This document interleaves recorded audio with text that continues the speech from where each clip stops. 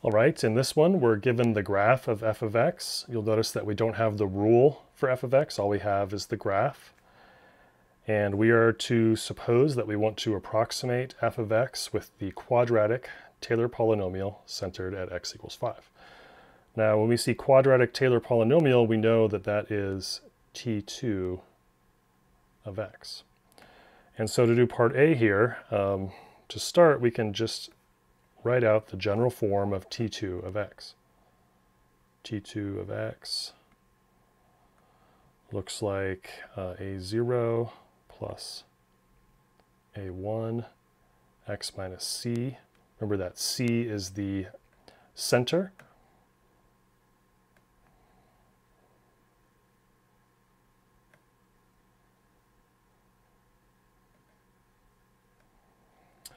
And now, since we're given that x equals 5, it's centered at x equals 5, we know that the center c is 5. So we can just plug that 5 in there.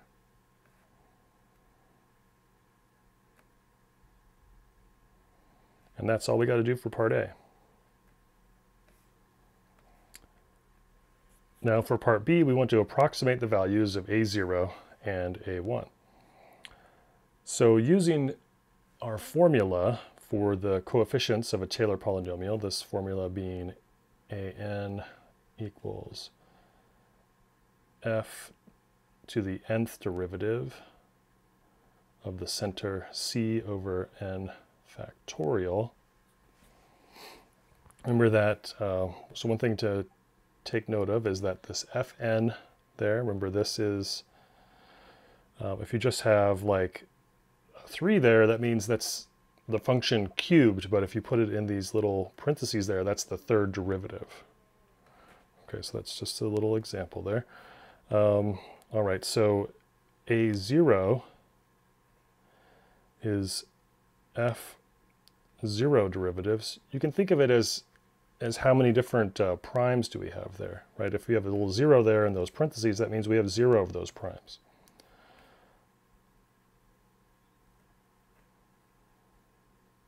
Or 0 factorial. Remember, 0 factorial is defined to be 1. So really, A0 is just f of 5. That's the function value at 5. And so we can see here from that our function, f of 5, remember, think of f of x, remember y equals f of x. F of x, or f of 5, this is the height, how far up or down you go at 5. Right, and you can see here that at 5 we don't go anywhere, we just stay at 0. So A0 equals f of 5. How far do you go up at 5? F of 5 is 0. So A0 is 0. And then we'll find A1.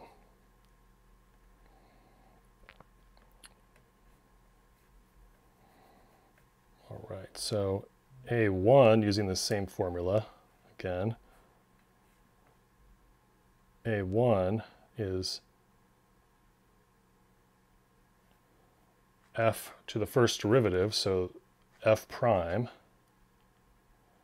of 5 over 1 factorial. Remember, 1 factorial is 1, so this is really just f prime of 5.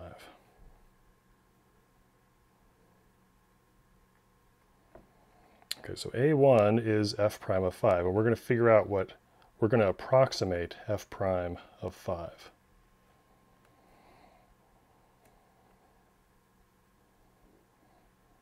Okay.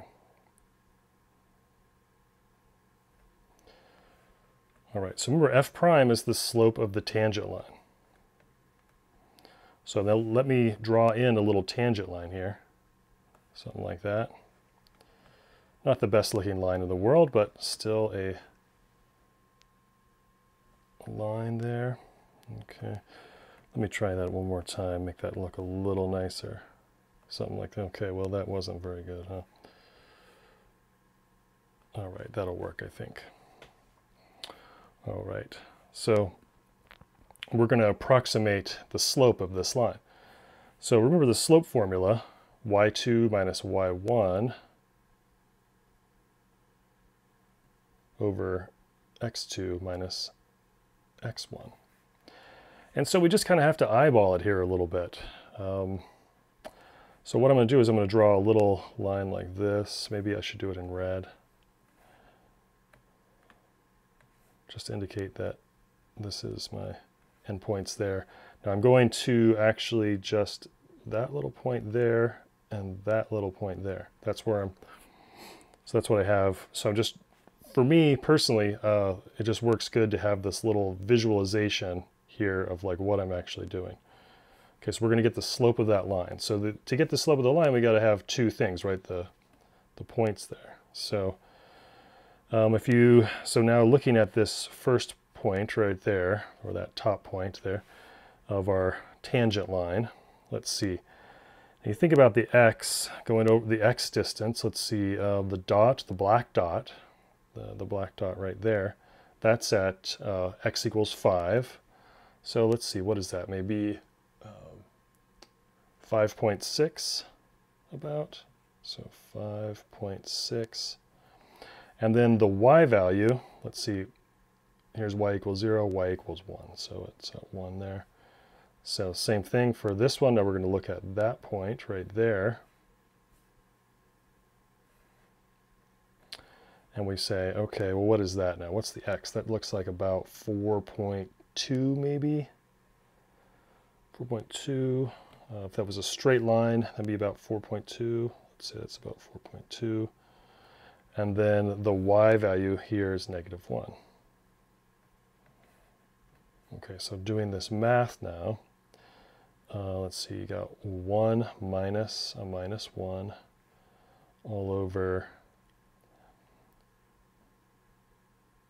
5.6 minus 4.2. And now I did this math, you know, 1 minus -2, that's 2. So 2 over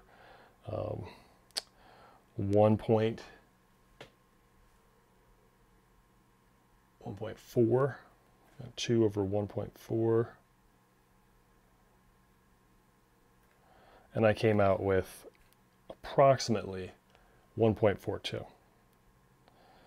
All right, so that's approximately 1.42. And so it tells us that A1 is approximately 1.42. Okay, so that's how you'd find A0 and A1 with a problem like this. Now let's think about finding what is A2. All right, so remember, so now using our formula again, A2 is F2, so 2 primes there, of 5 over 2 factorial. Now we're just trying to determine if it's positive or negative. So, but in any case, right, 2 factorial is 2 times 1, so that's 2. So you have 2, and this is F double prime of 5. So A2 is F double prime of 5 over 2.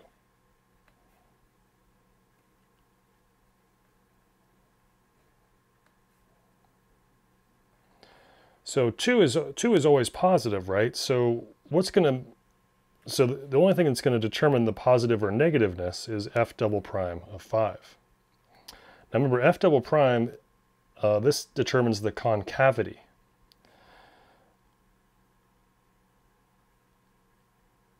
Concave up is the same as F double prime positive. Concave down is the same as F double prime negative. So really we just need to look at the concavity of our graph at 5. Now remember, concave up is something is something like, the idea is something like that, concave down is something like that. But it's a little more subtle than that, right? You can see here that our graph is up. So it's concave up, so it's positive.